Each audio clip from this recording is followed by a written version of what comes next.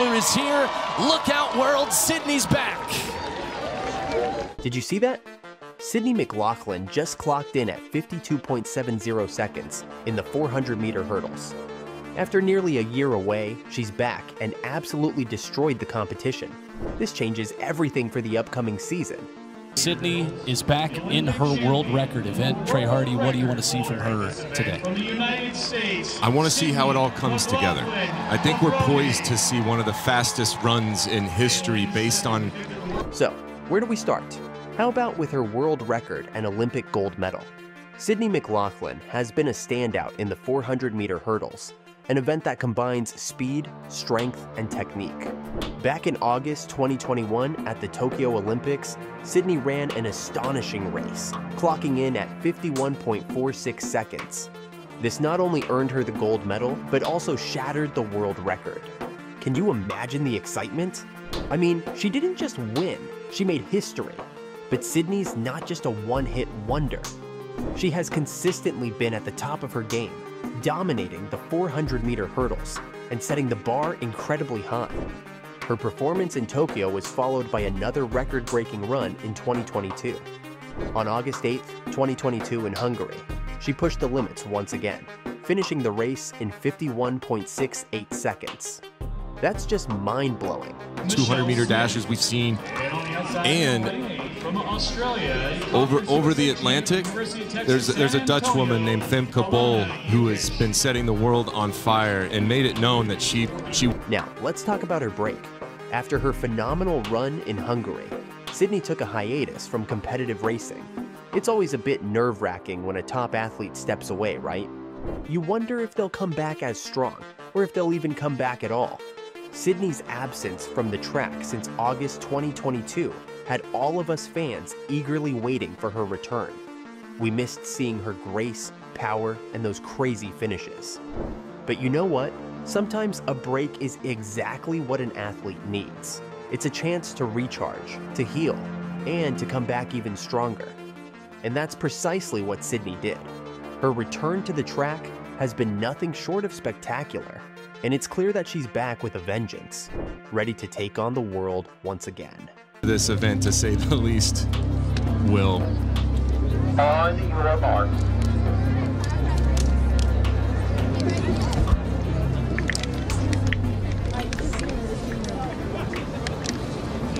This highly anticipated event took place at the illustrious Morehouse College in Atlanta. The atmosphere was electric, with fans eagerly waiting to see Sydney back in action after her long break. The competition was fierce, featuring some top-notch athletes. One name that stood out was Serenity Michelle Clayton, who has been blazing through the 400-meter hurdles this year, with a top time of 53.72 seconds. She's definitely a force to be reckoned with. And then, of course, there's the incredible Dutch contender, Femke Bol. Bol has been setting the track on far across the Atlantic, making it clear that she's gunning for gold in the Paris Olympics. With these strong competitors, the stage was set for an epic showdown.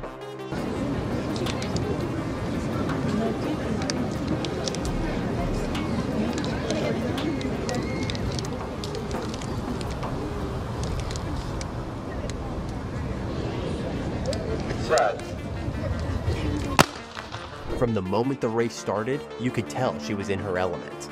The race began with a clean start, and Sydney was off like a rocket, clearing the first hurdle with ease. Her start was crucial, setting a strong pace right from the beginning. Trey Hardy, a seasoned track and field expert, was watching closely and had some insightful commentary.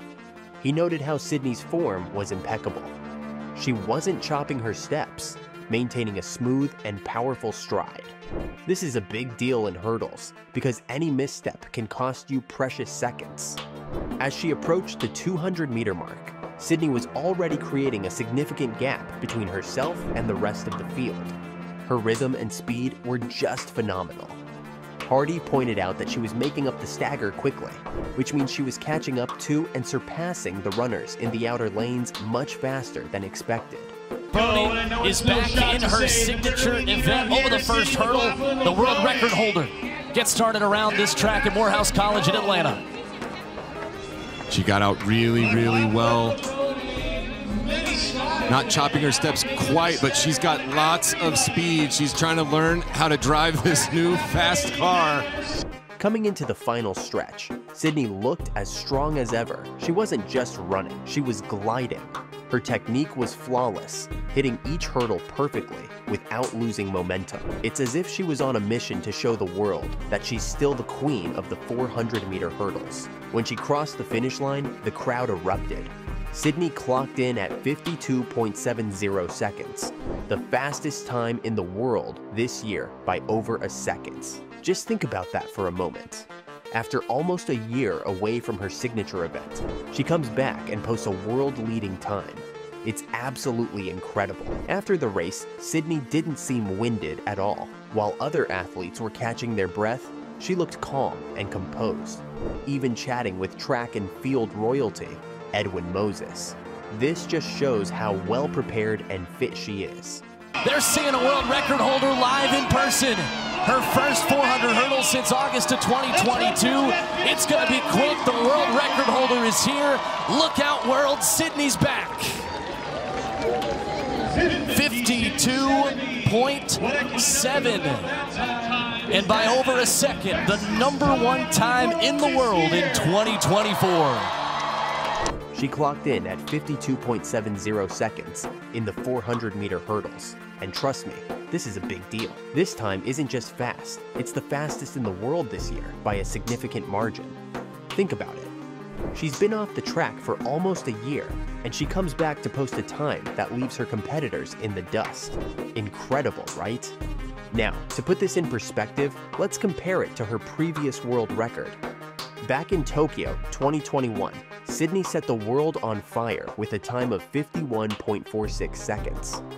That was an astonishing feat, breaking her own record and setting a new bar for the 400-meter hurdles. Although her recent 52.70 seconds isn't a new world record, it's still an insane performance, especially considering it's her first race in this event since August 2022.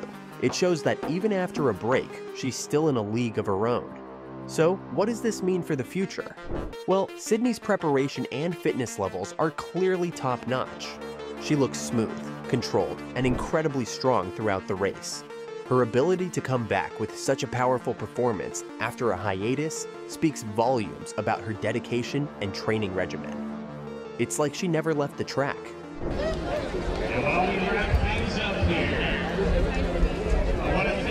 We get the congratulatory handshake, two of the greatest. Looking ahead, all eyes are on the Paris Olympics. One of the most exciting aspects of Sydney's return is the potential face-off with her rival, Femke Bol. Bol has been making waves in Europe, setting impressive times, and proving she's a serious contender for Olympic gold. A showdown between these two will be nothing short of epic. Imagine the thrill of seeing Sydney and Femke push each other to their limits on the world's biggest stage. Sydney's recent performance also sets the tone for the upcoming track season. Competitors like Serenity Michelle Clayton, who had the top time of the year before Sydney's return, will have to step up their game. The bar has been raised, and everyone in the 400-meter hurdles will be aiming to match or surpass Sydney's incredible time. Track and field analysts and coaches were absolutely buzzing after her race.